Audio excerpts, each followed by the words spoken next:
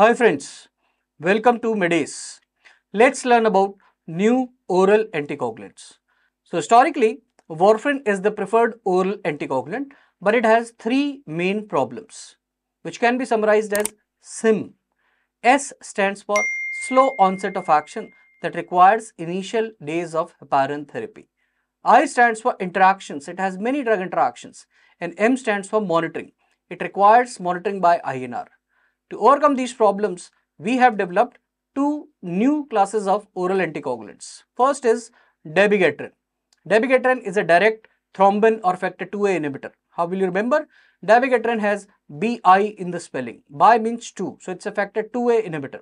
Second is apixaban, edoxaban, rivaroxaban, which are direct factor 10A inhibitor.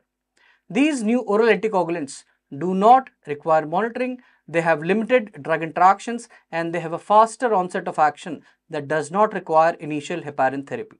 So they are replacing warfarin as the preferred oral anticoagulant. Thank you and happy learning.